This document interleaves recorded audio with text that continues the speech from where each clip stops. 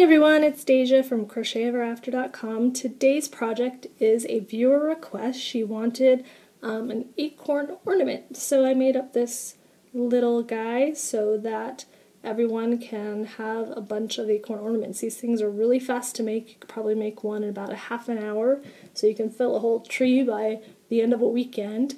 But we're going to use worsted weight yarn, and we're going to use two different size hooks for the actual seed portion of our acorn. We're using a 3.5, and then for the seed top we're using a 4.0 millimeter.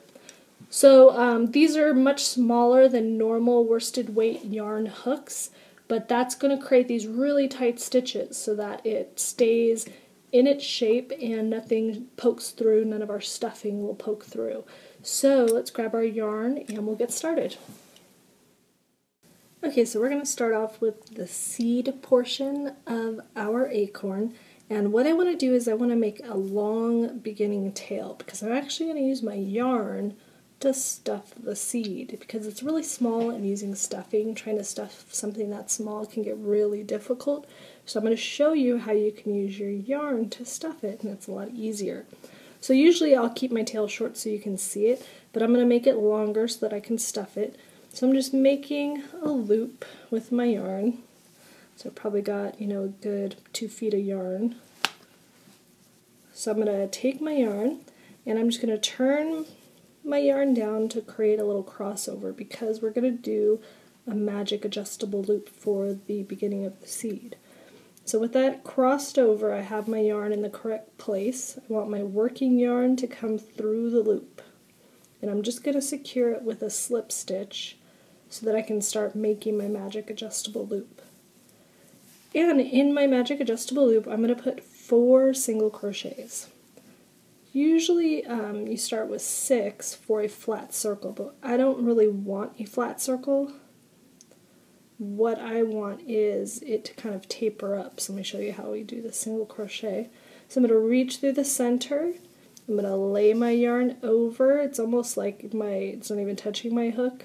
But I'm going to grab it with my hook and bring it up. So I have 2 loops on my hook.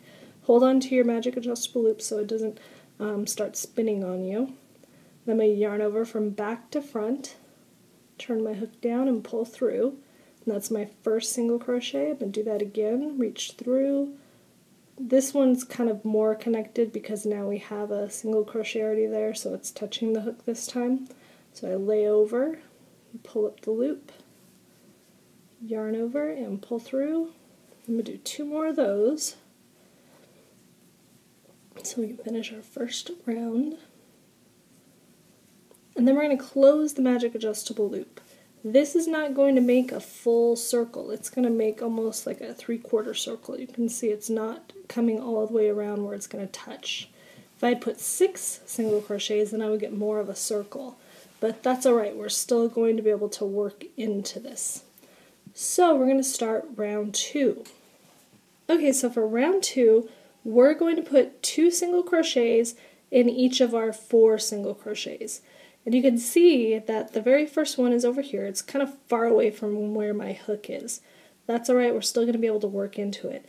If you're kind of confused, because this is a pretty small hook and your stitches are going to be really small, where that first single crochet is, just turn your work sideways and you will always have your V stitches. The tops of your stitches look like little V's, so you're just going to count backwards 1, 2, 3, and 4 to find that very first one.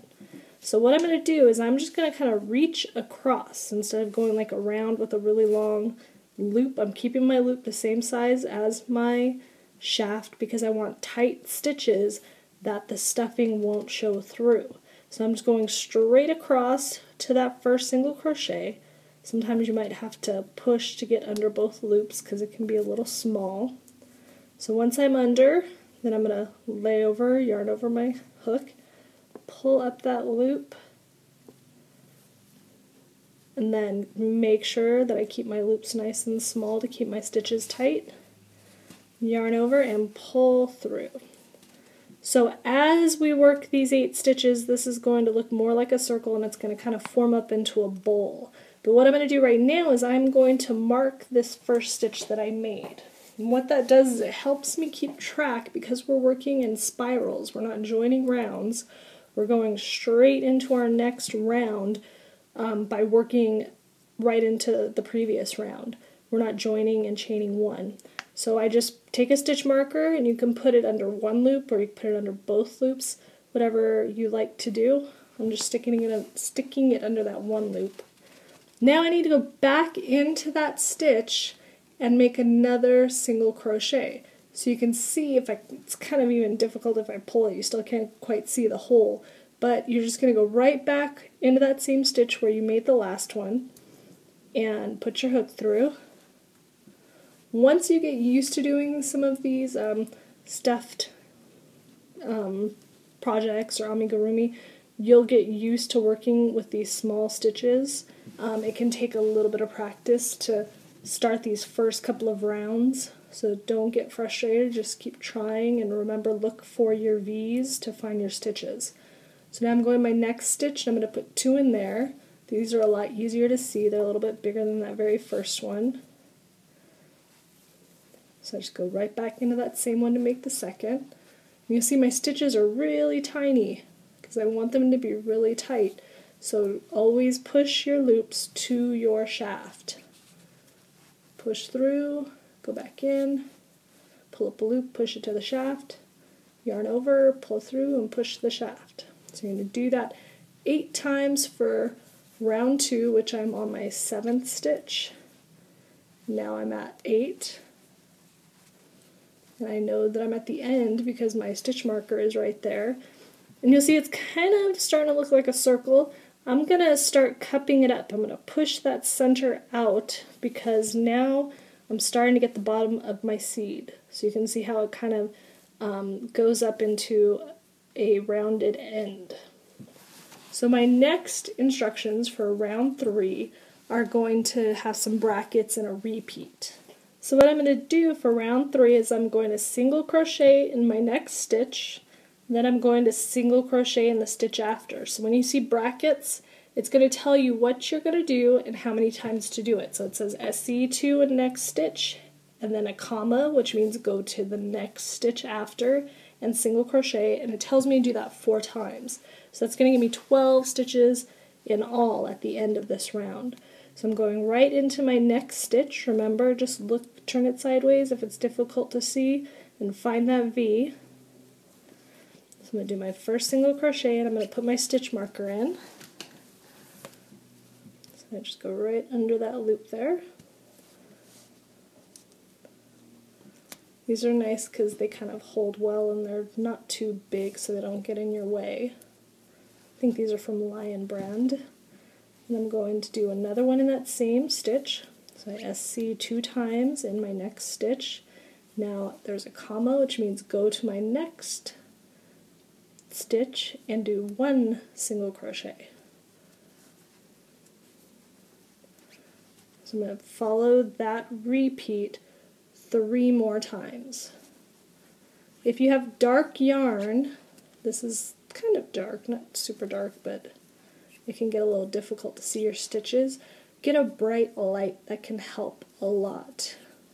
You can hear my yarn is squeaking. That tends to happen when you're doing tight stitches. So if you're squeaking, it's probably a good thing for amigurumi or stuffed items. So I'm almost to my last 2 stitches. You'll see my thing's kind of getting all wonky again. I just have to push it out to get it back to that curved spot, but I try to make my stitches really tight.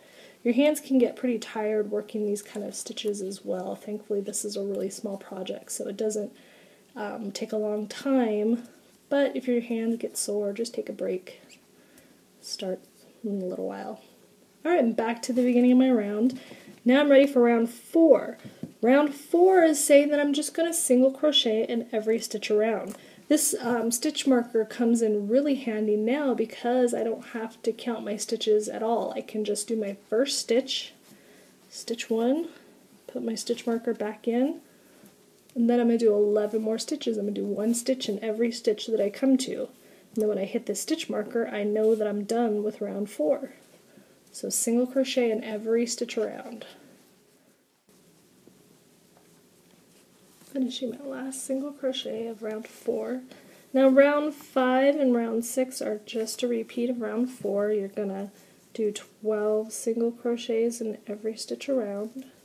So that stitch marker can help you. If you don't have a stitch marker, just grab a piece of yarn and you can place it in your stitches you're working that very first stitch. So that way you can still keep track.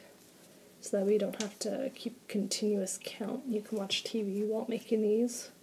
So keep going. We'll go all the way to the end of round 6. So you're going to do 2 more rounds of just 12 single crochet around, and then we'll meet up to do the decreasing.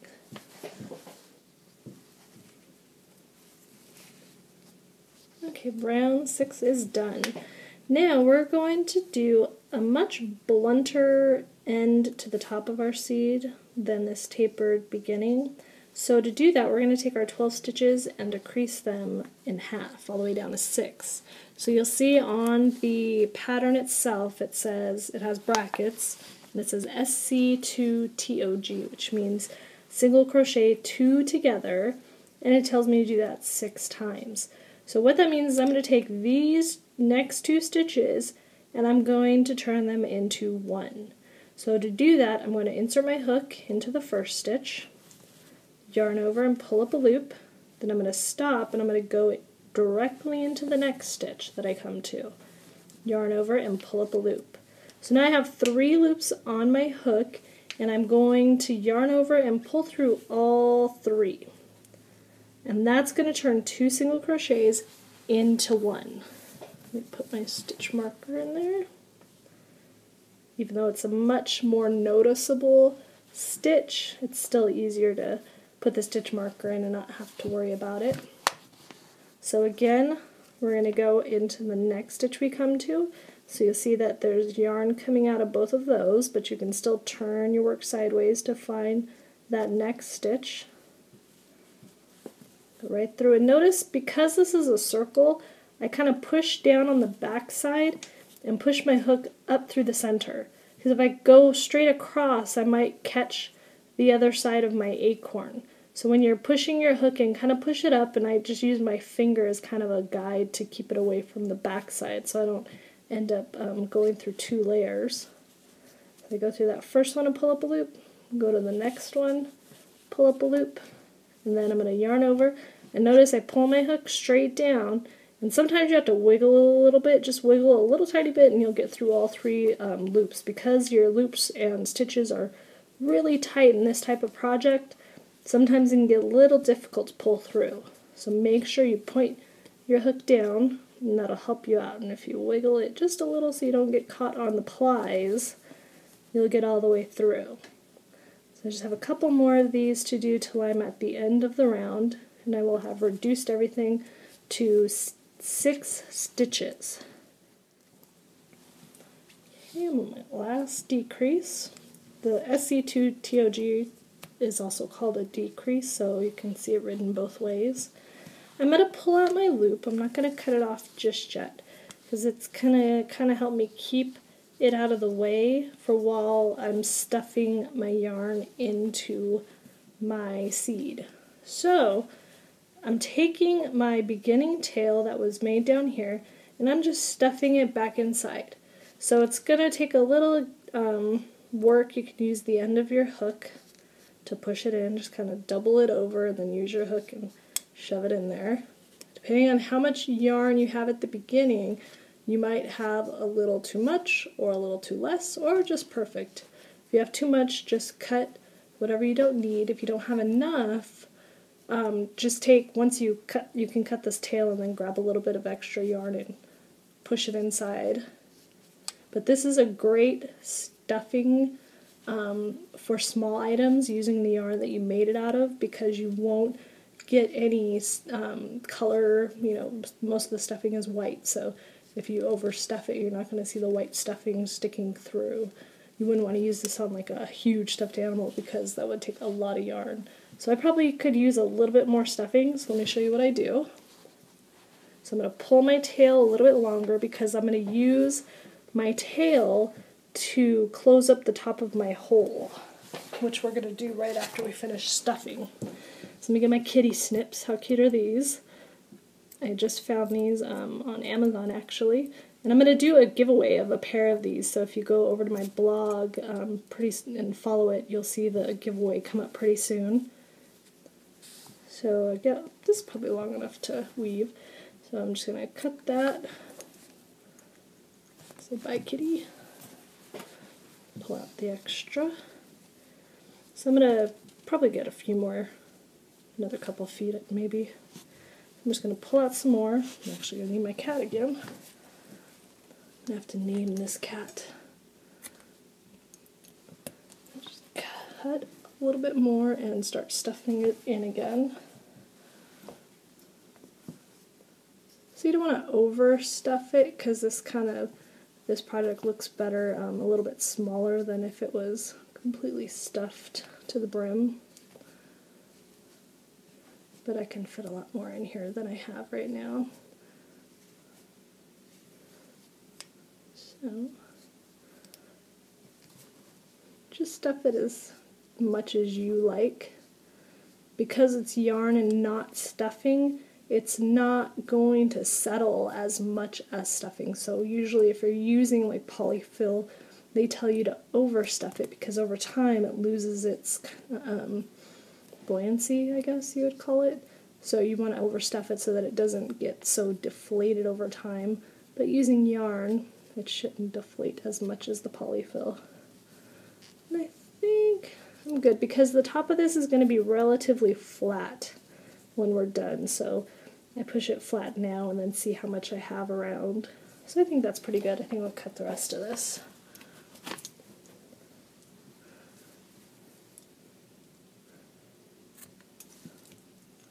These are so handy. Okay. Shove that last piece in. Now we're going to close off the top of our hole. So we have our very last stitch, and we're going to go the way that we would crochet. So I'm going to take out this stitch marker, and either starting from the inside out or the outside in, it does not matter. I'm going to weave this tail in and out of all these stitches. So I'm just going to go outside in. I'm going to grab the tail and I'm going to pull it through. Then I go opposite, so now I'm going inside out on the next stitch and grabbing the tail, pulling it through, and go to the next stitch, pull it through. So I'm just weaving it in and out of these last 6 stitches, and this is going to give me a nice flat top for my acorn. Make sure you do one on that last, or technically first stitch. Okay, and then I'm just going to pull it tight to close down that hole. And make sure that it lays nice and flat like I want it to. So now I have my seed complete. And I'm just going to get rid of this end in a super easy way. So you can weave it in if you want to, but what I like to do is I just go right through the center and poke it out whatever end. Pull it through, and this kind of helps make it flat too, because I can pull it nice and tight. Then take my kitty snips, pull it kind of tight when you cut it. Cut it right next to your project, and then it's going to ricochet back inside. Nice and easy, fasten off. Okay, so our seed is complete. What we're going to make now, is our seed top. This is really dark and it's hard to see when you crochet with, so I'm going to make the seed top on the video out of this same color, but when I sew it all together I will use the darker brown one that I made. But what we're going to do is we use the E-hook, or the 3.5 millimeter for the seed. Now we're switching to a 4 millimeter. And what you need to do is be careful, because I don't want to say F or G. If you can see on here, both of these say 4 millimeter. One is an F on this. This is the same manufacturer too, which just kind of cracks me up, because this is a Clover Soft Touch and this is a Clover Amore, and they are different letters. I have an F and I have a G. So don't go by the letter, go by the millimeter. So find a 4 millimeter hook because you just want it slightly bigger than your 3.5 millimeter so that it will fit nice on top of your acorn. So don't worry if it's an F or a G as long as it's a 4 millimeter. I don't know why they do that. It still baffles me, so I'm just going to use my soft touch since I was using the soft touch for the E.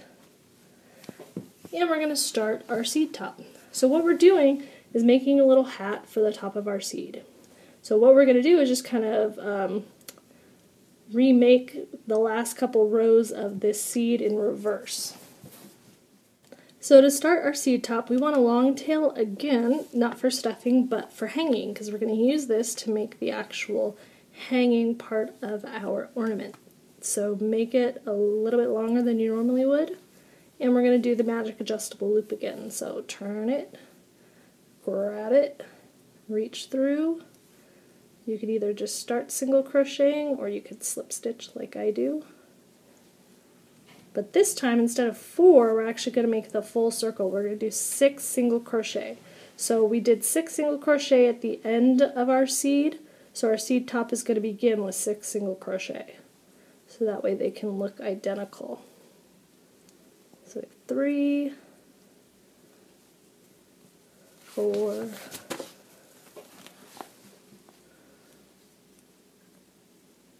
5, and 6. And we're going to close that up and start round 2. So just grab your tail, pull it closed, and you can see that now we almost have a completely closed circle that's going to be a lot easier to work than those 4 single crochets. Okay, so now we're going to start doing 2 single crochets in every stitch around for round 2. So again, if it's difficult to find that first single crochet, just count backwards from your last stitch made. 1, 2, 3, 4, 5, and 6. So you're going to head under both loops as usual. I always find that very first one to be a little bit tighter than the rest because there's no chain 1 at the beginning. And this is worked in a spiral as well. Let me throw my stitch marker in that very first one before I forget. And we're just going to do 2 single crochet in each stitch that we come to, so we'll have 12 stitches at the end of this round. And there's the last stitch of round 2. Pull out that stitch marker, and now we're going to do 2 rounds, round 3 and round 4, just going to be 12 single crochets all the way around. So 1 single crochet in every stitch you come to, just to make our seed top cup over and kind of turn into a hat for our seed. So just keep going around in each stitch that you come to for 2 more rounds. Here's the last single crochet of round 4. Now it says to slip stitch fasten off, which is what we're going to do to finish this off. Now if I take out this stitch marker and you look at the end of this stitch here, you can see it's a lot higher than the round below because we've got a little bit of height all the way around. So to make this blend in better, we're going to slip stitch into this next stitch. So we're going to insert our hook, yarn over, pull up that loop, and then pull it through our previous stitch. And now we've brought the height down from here to there so it matches up better and it's not so noticeable. Then I'm going to fasten off with a long tail because I'm going to use this tail for sewing our hat or seed top to our seed. So cut that off. And then get your yarn needle because we're going to start making the hanging tag or the hanging portion, hanging loop, whatever you want to call it.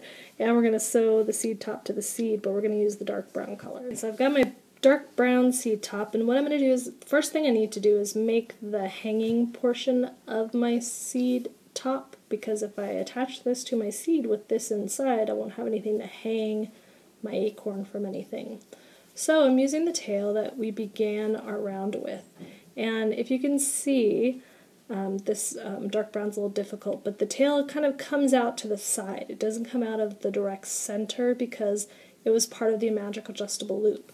But that's going to help us create an easy hanging piece.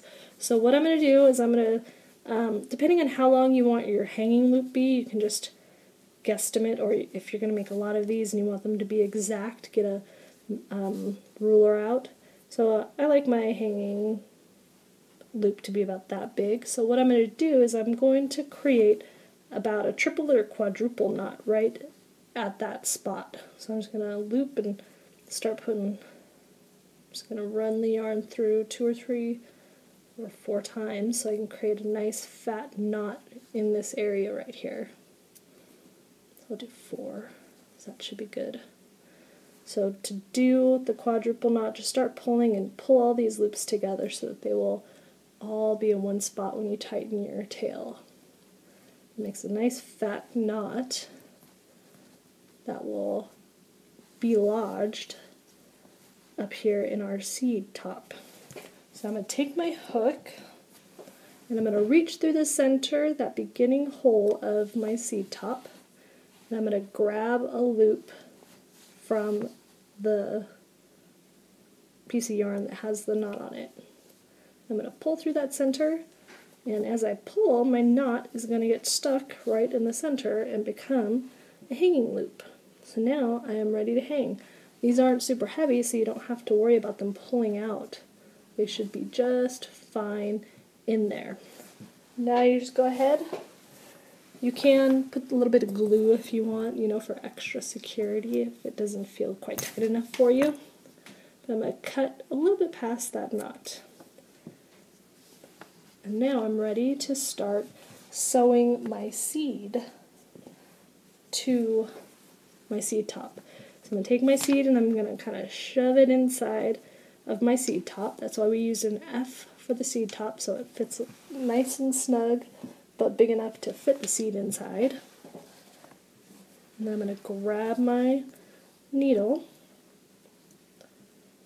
and a metal one is very helpful for this because you don't really want it to bend a lot when you're putting it through your project, so good metal yarn needle is a good thing to have on hand.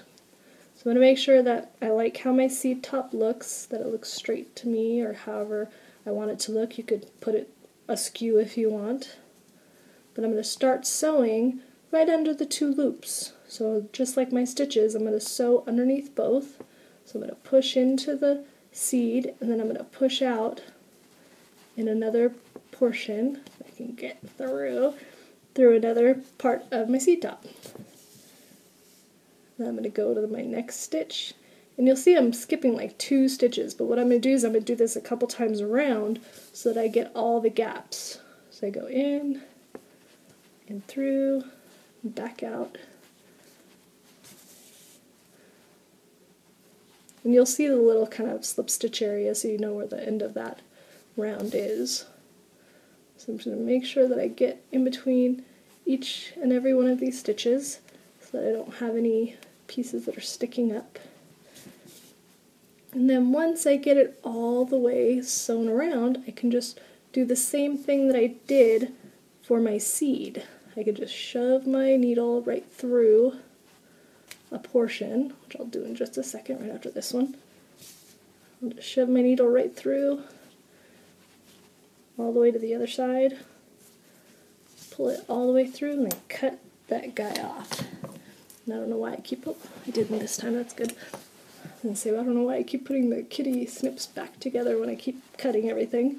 And then I'm just going to shape my acorn back up because it got a little squished while we were sewing. So now we have our acorn all complete. Move all this stuff out of the way. And you can squish his top back down because he got a little bit, his birth gave him a cone head. So now our acorn is completely complete and it's ready for hanging. So if you have any questions about it, go ahead and leave them in the comment section. But thank you for watching.